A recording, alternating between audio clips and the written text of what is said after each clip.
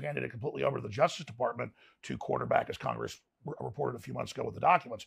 But at the time, Brian Stelter and his mini-me, Oliver Darcy, his Popeye to Congress, were going around calling up and harassing my sponsors, taking sponsors away.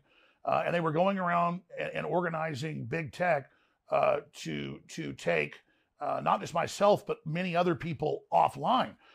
And so he was destroying our free speech. He was taking our sponsors. But it's crazy. I just want to restate. You are not promoting race hatred. You're against race hatred. You never have promoted that, ever. You're not promoting violence. You've never called for violence. And you've never even called for breaking the law. And so that's why there's so much anger there, because I remember the day I did that and a few other clips that went viral. I showed all the stuff he was doing, but then the media attacked me and just clicked it out of context. But still it reverberated with people because people were sick of the corporate legacy media. So people say, well, why is he so angry? Well, it's because he's literally trying to take us off air, literally taking our sponsors. I mean, the equivalent of the Vikings 1,000 years ago in England pulling up and burning a village down.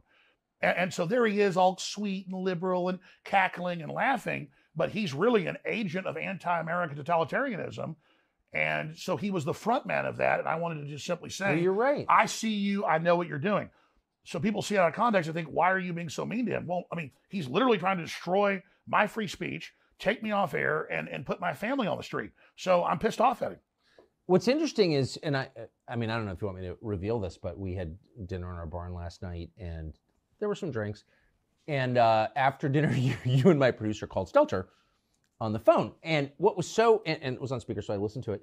What was so interesting was, you know, you've been very clear in a very direct, pretty masculine way, I would say, about how you feel about Brian Stelter. There's not a lot of confusion about your views on Stelter after clips like that, which doubtless he's seen because he Googles himself compulsively.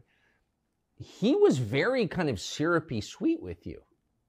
And that's why I was sarcastic and told him I want to date him. You did, yeah. In fact, the exact line that you had was, Brian, I'm not usually gay, but I want you. Yeah. And he seemed a little bit, I'm not saying he's open to it or whatever, but he wasn't shocked by it. And he's like, give me your phone number. Give me, I want to talk to you. Yeah. And then he hit your producer up, please give me his number right now. Let's yeah, that talk. was interesting. But I was being silly with him. But there was also a line. He goes, oh, Alex Jones. I said, I want you to come on my show. And he said, oh, you still got a show? And I went, no, you're the one that doesn't have a show. Sorry, I shouldn't. Tell him the other line. It's so boorish to like recount conversations people weren't with.